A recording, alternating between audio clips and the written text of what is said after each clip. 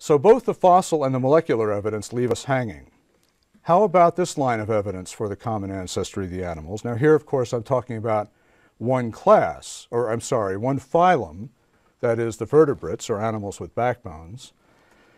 And this famous icon compares the bone structures in the limbs of various vertebrates and shows that they're similar. If you look at the lineup of the bones, there's a certain similarity in structure and position between these various limbs. Across the top, you can see the one bone at the top, and the series of bones that follow that kind of line up with each other. Now, this was noticed before Darwin. It was called homology, similarity of structure and position. When Darwin came along, by the way, before Darwin, this similarity of structure and position was widely explained as being due to a common design. Construction on a common archetype was the word often used. When Darwin came along, he said, well, no, this shows us that these similarities come from a common ancestor through normal biological processes. Well, it was a very reasonable theory that Darwin proposed, very different from the more abstract or in some cases even creationist explanation that we're dealing here with a common design or a common designer. Darwin proposed similarity because of common ancestry. So looking at the original diagram in his book, if we just look at that portion on the left there, and remember that initial similarities would diverge into great differences millions of years down the road, and we construct a hypothetical sequence of fossils to fit a pattern like this. Now remember, these are all vertebrates, all in one phylum. This is a very hypothetical drawing because the fossil record is actually much messier than this. Nobody thinks that it's this neat. But let's say it was, for the sake of argument. We have at the bottom a possible common ancestor diverging on the left into birds with a modern bird at the top. Archaeopteryx, by the way, is the second one down. On the right, we have this supposed common ancestor diverging into whales with a whale at the top. And the way we would conclude this is we would trace the bone structures through these fossils back to their supposed common ancestor in the fossil record and construct this sort of picture of evolutionary relationships. Well, the mechanism generally cited in textbooks to account for homologous features is genetic. The idea being that similar genes are inherited by different organisms, animals in this case, from their common ancestor. Because these genes control the development of the embryo, similar genes would produce homologous features. Do similar genes really account for homology? Well, it turns out that the evidence doesn't fit this pattern. First of all, there are cases where dissimilar genes are involved in the development of homologous features. Two examples are segmentation and sex determination in insects. But perhaps more striking and far more common, we have many cases in which similar genes, in some cases so similar they're interchangeable functionally, are involved in the development of non-homologous features. And two famous examples of this are limbs, which we're looking at here, and eyes. In the case of limbs, a specific gene, distalis, turns out to be basic to the development of appendages, limbs, in several different groups of animals. Yet the appendages are not structurally homologous and are not thought to have evolved from an equivalent feature in a common ancestor, but to have evolved independently. In the case of eyes, we have an almost identical gene occurring in flies, squids, and vertebrates, a gene that can be interchanged between these different phyla. And yet the eyes in flies and squids and vertebrates are structurally very different from each other and are not thought to have evolved from an eye in a common ancestor. So there's a disparity between the genes and homology. The disparity has actually been known for many years. This is something written 30 years ago by a Darwinist. What mechanism can it be that results in the production of homologous organs, the same patterns, in spite of their not being controlled by the same genes? I asked this question in 1938, and it has not been answered.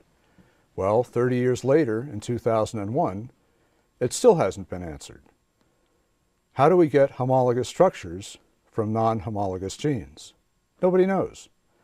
But the point here is that the mechanism required to show that a succession of similarities illustrates or is evidence for descent with modification, that evidence is lacking.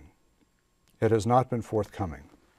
In the absence of evidence, modern Darwinists have actually redefined homology to mean similarity due to common ancestry. Now remember, the initial definition of homology, even for Darwin himself, was similarity of structure and position.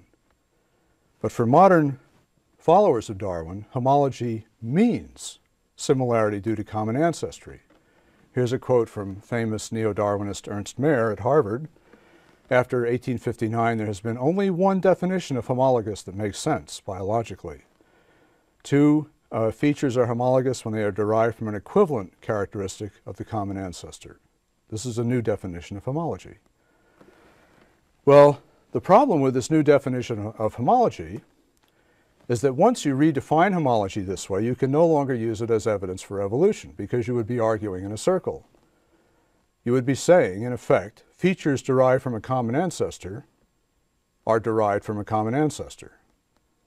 You can stick the word evidence in there if you want, but it makes no difference.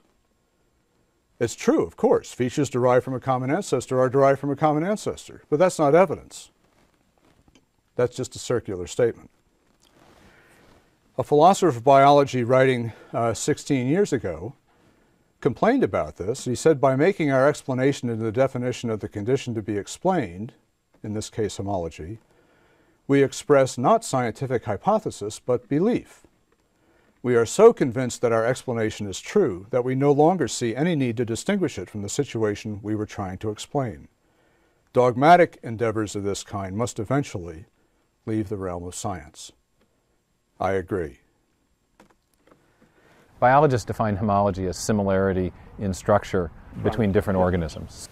Now this has the same design exactly as your arm. There's the upper My arm, textbook one bone. would show the forelimb, a hand, and it would show a bat's wing and a whale's flipper, and say because they have similar structure, have similar bone pattern, that they must share a common ancestor. And then the 5 very long fingers, just like yours. The mere pattern of the bones doesn't tell you how it happened. You have to supply a mechanism to explain how it got that way. According to modern Darwinism, if two structures are similar because of common ancestry, each structure should be produced by similar genes and go through a similar pattern of development in the embryo. But contrary to these predictions, biologists are learning that homologous structures can be produced by different genes and follow different patterns of development. For example, biologists consider the body segments of fruit flies and wasps as homologous. Darwinism predicts that these similarities should be due to the same gene. But in fact, different genes account for the development of body segments in these insects. This contradicts the idea that homology must point to common ancestry. In the same way, many body structures considered homologous by biologists develop in embryos in fundamentally different ways. One example is the gut in vertebrates. If the Darwinian theory were correct, the process by which the gut is constructed should itself be homologous. In fact, this isn't the case. We know, for instance, that in different vertebrates, the gut is constructed in very different ways during development. In sharks, the gut develops from cells in the roof of the embryonic cavity. In lampreys, the gut develops from cells on the floor of the embryonic cavity. And in frogs, the gut develops from cells in both the roof and the floor. So you have a homologous structure in vertebrates that is built in one way in a shark, in one way in a lamprey, in another way in frogs, and you've got these very different developmental pathways converging to the same structure. This is very hard to reconcile with Darwinian common descent. These marine reptiles were built on much the same plan as you are. I would say in the past 20 years of studying this problem that biology is now entering what can only be described as a revolution. because the evidence is so overwhelmingly against the conventional neo-Darwinian view. Now, what about those other reptiles that flew in the air?